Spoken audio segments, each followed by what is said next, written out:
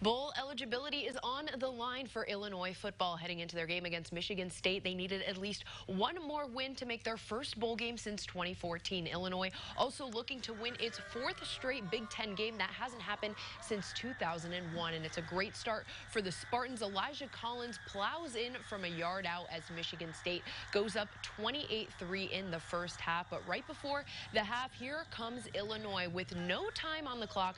Brandon Peters airs it out to Josh Bebe for the 46-yard score to give the Illini some life heading into half. And after a slow third quarter where Sparty added a field goal to make it 31-10, it's Peters to Bebe again. This one goes for 83 yards as the junior grad transfers start a rally, and the defense the biggest reason why, forcing 4 turnovers. Sidney Brown there intercepts Brian Lewerke and takes it 76 yards for the pick six, and we have a ball game now, but a missed extra point still has the Illini down 31-30. MSU adds a field goal to make it 34-30, and that was Josh Bebe once again. Now this one here, it's Peters out to tight end Daniel Barker, and it is the game-winning touchdown. He finds him in the end zone as Illinois completes the biggest comeback in school history, and they are now bowl game eligible with a final score of 37-34.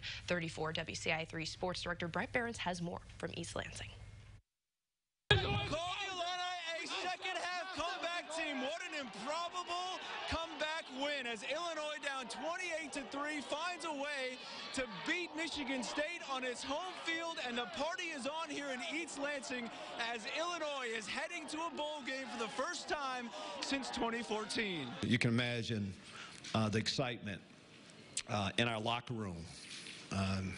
It's just a feeling that everybody should get a chance to go through. So pumped up for the football team. Kind of just keep adding to the accolades. You know, Wisconsin and this game, probably two of the, one of the bigger wins in Illinois football history. So just to be a part of that, it's honestly amazing. And I'm glad to be. I'll be watching it on BTN Classic, someday, and it'll be a lot of fun. The party's just beginning here in East Lansing. It will continue for the next week as Illinois heads to a bye with a 6-4 record. Reporting in East Lansing for your Illini Nation, Brett Behrens, WCIA 3 Sports.